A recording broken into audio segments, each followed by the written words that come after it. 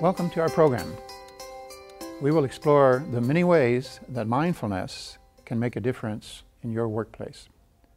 The benefits of practicing meditation and mindfulness are personal as well as social, leading to more harmony at home and at work, both for you, your family, and your colleagues. The meditation you will learn today is based on Zen, the simplest form of sitting practice, and the least encumbered with concepts, intellectualization, and religious overtones. For the sake of simplicity, we divide the complex problems at work into categories, listed here as the 4 Ps. Number 1, personal issues and interpersonal relations that you might have at work. Number 2, preparations for the demands of your job. And number 3, policies of the company and your position within it. And number 4, potential for promotion and career change, for better or worse. On top of the personal problems we all face at home and in getting to and from work on the commute, many of us have conflicts with a boss or colleagues. We have worries about our job preparedness or a lack of confidence when we're promoted to a higher level of responsibility. We have concerns about job security. Many of us are working part-time, are juggling more than one job, and many face a lack of benefits such as health insurance and pensions. And worst case scenario, being in a dead-end job with no potential for advancement. So if you see yourself in this picture, you are not alone. Now, in this context, meditation is not a silver bullet, but it can help you to confront all of these kinds of problems and more. But today's program is going to focus on the specific condition of being in a sedentary job, seated at a desk or workstation for most of the day. More and more people are finding themselves in this situation. But these moments at work, when we are sitting at the desk, all of the stressors that we mentioned above may be at play. You may be worrying about your future. You may be thinking about the past. You may be thinking about what's going on at home. All of these situations, problem situations, if you like, provide an immediate opportunity to integrate mindfulness into your daily routine. We invite you to send questions, including specific problems you face in your particular work situation, to programming@aibtv.com. The program today consists of 4 parts. First, a brief introductory set of instructions in seated meditation for you to try. And second, a definition of the problems and some of the common causes and conditions of stress in the workplace, and how a change in mindfulness on your part may help you to cope with them. Third, we will touch on the effects and benefits of meditation and its mindfulness that you may anticipate experiencing at work if you take up this way of practice. And finally, we will review specific work-related comments and questions sent in by other viewers about specific problems with livelihood and career. And I will make suggestions as to what to do about them in the context of mindfulness and meditation. So we want to invite you to pull up a chair. Please sit in meditation or on your couch, sit forward on your couch during the entire half hour of this show. And we also encourage you to practice daily during the weeks that follow this show. If you adopt and take a methodical approach to mindfulness and meditation at home, and if you take it to work with you over the next month, I can virtually guarantee that you will see a difference in your attitude and happiness, no matter what kind of work you do, and really, no matter the situation that you are facing.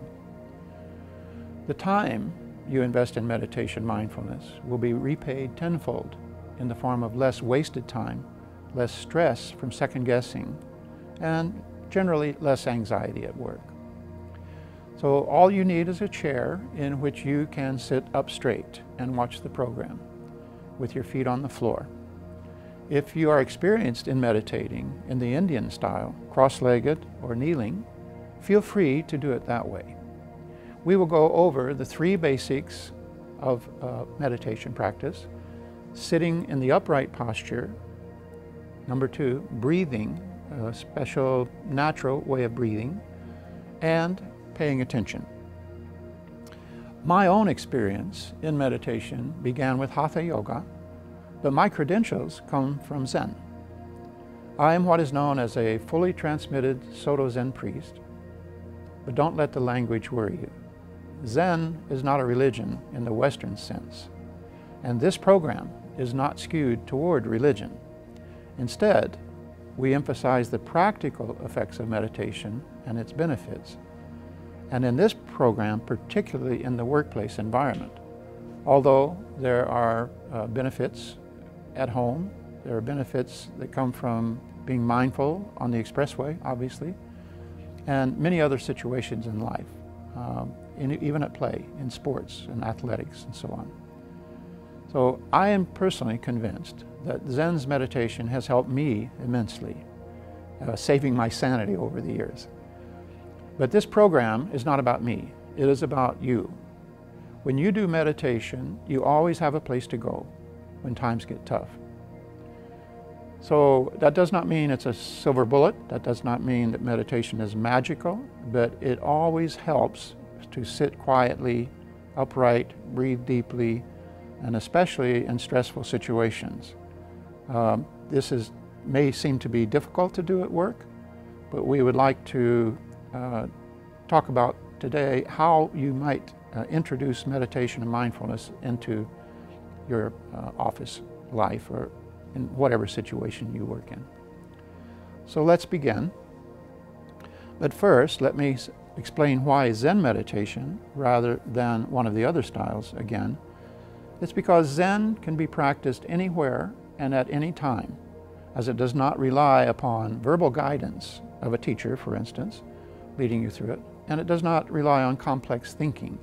In fact, we say that it is about non-thinking, not necessarily suppressing or stopping thinking, which is necessary, but also not trying to think our way to enlightenment, but just being in the middle where thinking comes and goes, as necessary, of course, but it doesn't bother us and it does not interrupt our calm.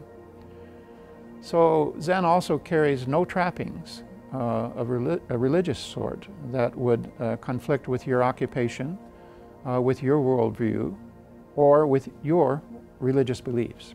Zen meditation does not have a set of beliefs that you have to subscribe to. It's done with the body, done with the mind, and anyone can do it. So today, we simply want to apply the calming and clarifying effects of this mindfulness and meditation practice to the part of daily life that often causes us the most conflict, the way we make a living. So while you're sitting and listening to this program, remember the situation at work. And then when you go to work later on, remember to carry what we have to say today to work with you.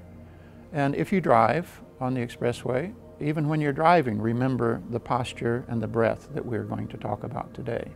You'll find that as it becomes second nature to you, that no matter the situation you're in, no matter how complicated or how stressful, you will find yourself calm, able to meet the needs of the moment. Now, ordinarily, No special sound, such as music, is needed in the meditation space.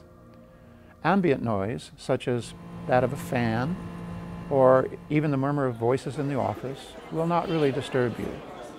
Now, if people are speaking loudly and you can overhear, say, an argument in the next office, of course, the mind reaches out and grabs hold of that. If your boss or a colleague walks in the door and they have something they need you to do right away, that would, to some degree, you have to respond. It would disrupt your calmness or your attention for the moment. But by returning to this posture, sitting up straight, breathing deeply, you'll find that the kind of calmness that follows from it, the mindfulness, returns quickly. So we sit up straight, we breathe deeply, and this posture and this breath are the two key aspects of practice that you can easily bring to work with you. So sit comfortably, but without slouching. Do not lean against the back of the chair. Slide forward and perch on the front edge. Adjust the chair so that your hips are higher than your knees. You may want to put a cushion on the chair. Sit straight up, arching the small of your back. Pull back on the chin, stretching the back of the neck. The whole posture should feel like stretching rather than a belabored effort. This helps you to stay alert rather than becoming sleepy or groggy, and will help clear the mind of clutter. When you are on the phone or otherwise not using your hands for a moment, speakerphone for instance, place them together on your lap. You're interlacing the fingers or with one on top of the other, palms turned upward and thumbs raised, touching at the tip, Zen style. This is called a mudra, or hand position, but it concentrates the mind. In fact, ancient Zen master said, put your mind right here in the palm of your hand. So the hands go in front of the stomach, which is where the breath touches bottom. So in this posture, the arms should hang freely from the shoulders, relaxed and loose. You may want to try a wireless keyboard to relieve tension on the arms and nerves, which you can place on your lap while doing a lot of data entry. The whole posture has a sense of uplifting, raising the rib cage off the lungs and stretching upward, like a marionette suspended on a string. Take a break once in a while from the sitting posture at home or at work, of course, standing up or pacing, or lean back once in a while to relieve the effort that you're making in the lower body. But return to the upright, still posture as often as you can. In Zen, in meditation in general, stillness rules. We're settling into stillness. Now, the breathing. The upright posture allows you to breathe deeply, partly because the ribs are lifted off of the lungs. Why breathe this way? Deep breathing is very soothing to the nervous system and keeps you awake. Yawning, especially after lunch, shows the body's need for more oxygen. Under stress, we forget to breathe, holding our breath even. So pay close attention to your breath, which we don't ordinarily do, and especially when you are nervous under any kind of stress. It will help you calm down, deal with the situation in a more careful and mindful way. Full, deep inhaling fills you with fresh energy, oxygen, which we need to sustain our energy and attention, awareness, alertness throughout the day. Exhaling fully drives the impurities from your body. So in this way, we think of each full cycle of breath as cleansing. So you may wish to count the breath to help focus your attention on it. Counting, of course, not out loud, especially at the office, but a simple way of counting. We count 1 for the exhalation, 2 for the next exhalation, and so on. Or we count 1 for the inhalation and 2 for the exhalation, count over again that way. 1, 2. 1, 2. Or count 1, inhale, exhale, that's 1. Next, inhale, exhale, 2, inhale, exhale, 3. Counting on the exhalation. You'll find the exhalation slowing down slower and slower. And we suggest only counting up to 4, or maybe at most 10, as counting beyond 10 becomes overly complicated, distracting. And then start over at 1 again. So however you wish to count your breath, keep it simple. Eventually, you will find your own natural rhythm of breathing and can stop the counting. So sitting upright and breathing deeply and naturally, the mind calms down like the surface of a pond on a windless day. Wind causes ripples, which distort the reflection of the moon above. In Zen, we describe thoughts as like a pebble tossed into the pond. It makes ripples, which disrupt the image of the moon hanging in the sky above. But if we do not pursue the thoughts, if we do, then it's like reaching into the pond trying to catch the stone. We stir up the water even more. So our attitude, and this is something you can apply at work, is to stop grasping at whatever is occurring at the moment. Sort of sit back, take it all in, let the breathing calm down, remember the breath, remember the upright posture. The surface of the pond becomes calm again and reflects the moon. The moon here stands for the reality or the situation, so that you will not be confused about it. You will not be, your emotions will not distort whatever is happening at home or at work. This initial calm that you begin to feel from this meditation and even carrying it to work may not last, of course. Again, some disruption at the office or something at home or on the expressway will cause you to, for a moment, snap out of it.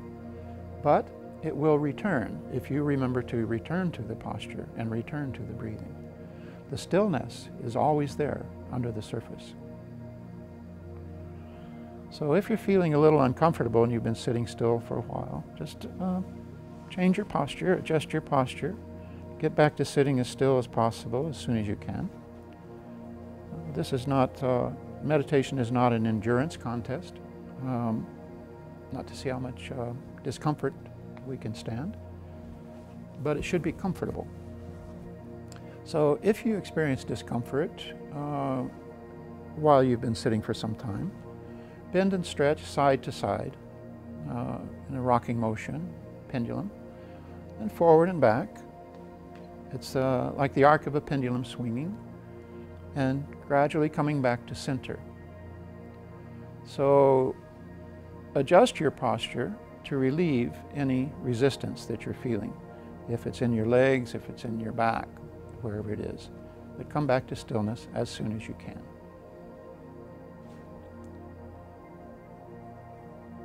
Tension accumulates in the shoulders and neck, generally. Raise and drop your arms a few times. Push the shoulders up, hold them a couple of seconds, then let them drop. Do a few shoulder rolls, backward and forward. Then get back to sitting still. So move when you need to move, but always come back to stillness. Mental discomfort also arises. Distractions in the work environment interrupt your concentration. Worrying about or planning what you have to do later today, or you may remember something that happened just yesterday and need your attention, or recall something you forgot to do and it is too late to do anything about it. Remembering is part of being mindful, and meditation on the breath and posture, paying attention there, will help you remember the important things. If you're sitting in meditation at home, for instance, keep a notepad next to you where you can jot things down as they come to mind so you don't have to dwell on them. When the mind slows down in meditation, nagging thoughts of this kind naturally float to the surface like bubbles in the pond. In Zen, this is called monkey mind. Like a monkey jumping from limb to limb of a tree, our thinking mind is usually in a state of anxiety. In time, however, thinking slows down, even stops completely for some time. In this process, we develop patience with our own impatience. And in doing so, we find it much easier to be patient with others. This is one of the secrets and long-term benefits of meditation and of practicing mindfulness and attention to the breath. Even in high-stress situations, such as driving on the expressway or making a presentation in the boardroom, this simple meditation can help reduce tension and keep you on an even keel. Its stillness fosters confidence in any situation. In meditation, a couple of minutes may seem like a long time. Let your attention open up to the environment and your senses. Pay closer attention to seeing, hearing, and feeling. Instead of resisting, embrace everything that you might ordinarily consider a distraction or a nuisance, such as noise from your colleagues at work or neighbors at home. Of course, if there's something truly disturbing, shouldn't be happening, do something about it. At work or at home, it is important that light, sound, and temperature levels be kept moderate. The air should be as fresh as possible. Artificial aromas, such as incense, are not necessary. So pay attention to your environment at work the next time you go in, and make any reasonable adjustments that you can to make it more moderate. But in any case, you can take advantage of your secret weapon, meditation. Focus on being mindful of breath, mindful of posture, to cope with less than ideal conditions. So all of this is addressing mindfulness at work, where we typically are under the most stress. Sometimes conditions at home are stressful as well. These days, sandwich generation, taking care of parents, taking care of children at the same time. So this kind of approach really applies anywhere in your life. The upright, balanced posture you are learning here comes in handy, and especially in sedentary office situations. It is an efficient, low-energy alternative to stress from poor posture. If you're sloping to one side, leaning back, the pressures on your muscles and skeleton are causing some of your anxiety, causing some of your inability to be alert and to relax. In this upright posture, the weight of the body distributes more evenly around the spine, like sails hanging from the mast of a ship. It may look strenuous, and in the beginning it may be, especially if you're sitting cross-legged, but it is eventually profoundly relaxing in a deeper way. Standing and walking also relieve stress, of course, but the meditation posture, done right, can be reinvigorating. Upright posture is recommended when driving to and from work as well. Adjust the seat back to allow wearing the safety belt without having to lean back. Breathing with mindfulness can be effectively practiced at the desk or behind the steering wheel. This is not simply a matter of taking a deep breath or counting to 10 when a situation stresses you out. When distracted or feeling stress, we remember to return attention to the breath, just as we remember to pay attention to the posture when sitting. Eventually, muscle memory begins to take over, and these new posture and breath techniques become second nature. This makes for more level-headedness in stressful situations and can have long-term benefits affecting blood pressure and stress-related disorders. All such stressful situations and the way you cope with them through meditation and enhanced mindfulness affect not only yourself, but also those around you. The pressures we experience in the modern corporate environment are nothing new. Indeed, they are part of the human condition. Whether we find ourselves hunting and gathering in a primitive tribal society or in the boardroom, these stresses apply. Now, a couple of comments from viewers and people who are working in stress-related situations. For this program, we solicited a few comments, and we would like to read those. These come from members of the Atlanta Soto Zen Center, established in 1977, where I am the founder and guiding teacher. Many of our community are engaged in high-pressure situations at work and balance their active careers and family lives with meditation. Here are a couple of quotes from the front lines of the battle. From JS, a computer specialist who works for a television station, "I was recently promoted, partly owing to my ability to get people to work together, which I attribute to my meditation practice. But now I have to manage others. How do I develop these new people skills?" Again, my answer, listening is the key. But of course, you may need some professional training as well. In meetings with individuals or groups, sit upright and breathe deeply. Ask your team about how they feel about the task at hand and give each a chance to open up about their concerns. Use the group process in collaborative pairings to brainstorm approaches and solutions and to get their buy-in. Your meditation will help your confidence to meet these challenges head-on. And finally, from RE, a specialist in finding technology solutions for his freelance clients, he says, "I have found a company that is hiring and I want to work for them. How do I handle the interview?" My suggestion, interview the interviewer. Ask him or her what they like about the company, what made them decide to join and to stay. You are not looking for a job, but for a community of like-minded professionals. Sit upright, breathe deeply, and the motor muscle memory of meditation will affect your mindfulness in the interview, helping you to tune into what the interviewer is feeling and saying, and setting them at ease. Being seen as a good listener will give you a leg up over other job candidates. Well, that's our program for today. Please join us again. In the meantime, please bring meditation's mindfulness to your posture and breathing at work. It will positively affect your attitude. And remember to send your work and stress-related issues and any positive effects that you experience as well from mindfulness practiced at the office to us. Please address all correspondence to programming@aibtv.com.